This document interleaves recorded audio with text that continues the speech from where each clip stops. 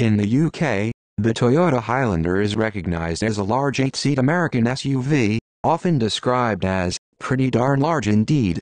However, Toyota USA evidently thought it needed to be even larger, introducing the 2024 Grand Highlander.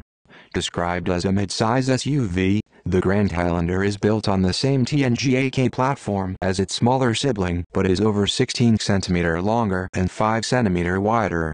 The design, executed by Toyota's US-based county design team, offers a more boxy appearance.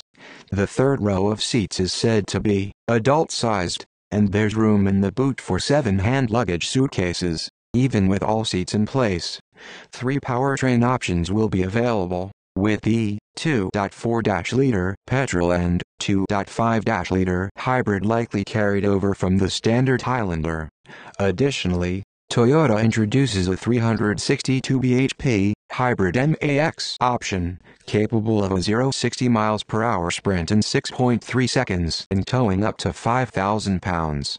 The latter will be all-wheel drive only, while the other two can be configured with either front or all-wheel drive. The interior boasts ample space, featuring 13 cup holders, 7 USB-C charge ports, standard wireless phone connectivity, and a 12.3-inch central infotainment screen. Toyota plans to confirm pricing in the summer, with expectations that the Grand Highlander will start at over $40,000.